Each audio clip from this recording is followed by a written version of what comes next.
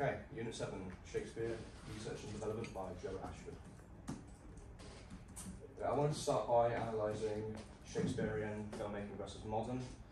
Because Shakespearean filmmaking tends to be more complex in the way that the dialogue is written, because you have the choice of sticking true to the original script,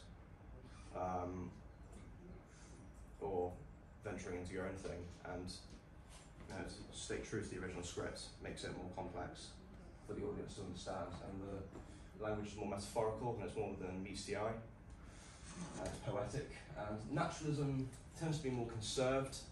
It has more emotional beats in the script and the story.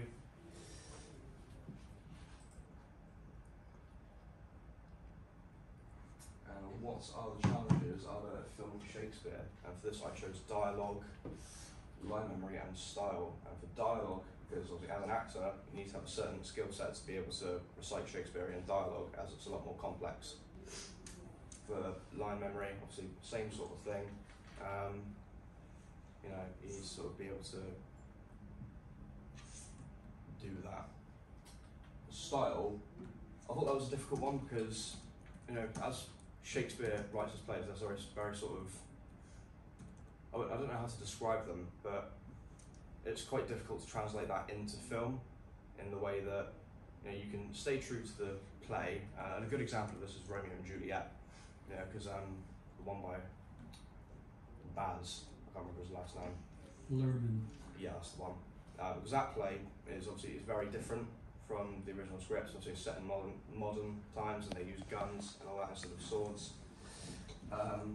Which in some cases that can actually help the film, that can make it more interesting, but sometimes it can get worse. And what have you learned about the way you're presenting Shakespeare to the younger audience? And I thought the main ones were body language and facial expressions. And this is obviously because when you're performing to a younger audience, Shakespeare is a thing that tends to lose the interest of younger audiences, and to be able to capture their attention, I thought it was important to use body language and exaggerate every single movement that you do, to keep their attention, because younger audiences, they tend to have a shorter attention span, and along with that comes facial expressions, because you need to make your facial expressions more exaggerated. And what 3 acting techniques have you learned that you can use to make Shakespeare more interesting as a filmmaker? I'll start with that, reading the whole play, because I find that when you're doing a Shakespeare role, reading the entire play can help you understand the context better, and in turn make you give a better performance. And iambic pentameter. Shakespeare likes to write his plays in iambic pentameter. I found that when you break the verses down into that, it can help you say out the dialogue at a good tempo, instead of rushing through it and not knowing when to pause and when to take a breath.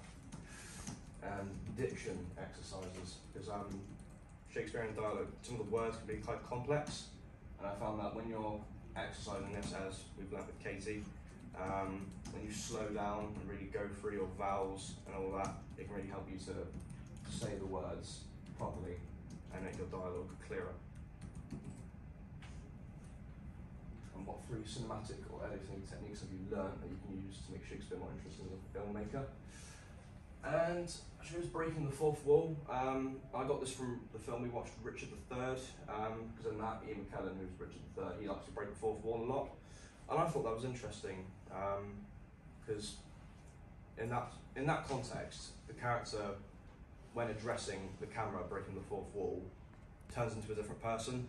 And I found that's quite an interesting way of doing a film. I think I'd probably incorporate that into my work in terms of an FMP. And sounds, I found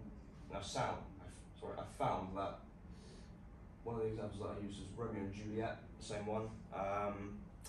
That film had a certain interesting sound to it in terms of how the soundtrack was, the audio. Personally, I think the best example of that is the opening, because the music sort of build-ups in the prologue. And it's quite interesting, it sort of grabs your attention. I'd probably incorporate that sort of thing into my work. And the rule of 6. The rule of 6 is, your 6 choices you have of editing style in a scene.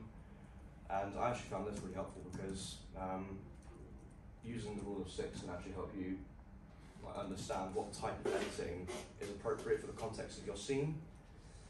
You know, whether you want to have choppy editing, fast editing, slow editing, you want to stay on one shot, depending on what scene the scene is, depending on what the characters are feeling. So I found that helped me quite a lot. And is it more important to preserve Shakespearean language in modern interpretation of his work? For the pros of this, I chose emotion and that. And emotion, I chose because in terms of the dialogue, it can help you a lot, because you know I've lost the words here. The distinctivity. Because when you're doing a Shakespeare film, you know, in terms of how you style it, and how if you can stay true to what Shakespeare wanted for that play, and that can make the film more individual, more unique. You know, the cons, I'd say complexity, because you know, if you make it more true to Shakespeare's language, it can make the film harder for the viewers to understand. Again, Romeo and Juliet is a good example of that because it's quite true to the original play. And some parts, especially if you're a younger viewer, you could find it difficult to understand the dialogue and what's going on in the play. So that could be a negative. And relatability, because again, if you can't really understand what the characters are going through and what they're saying, you can find that difficult to relate to the characters. Yeah. And that is all. Thank you.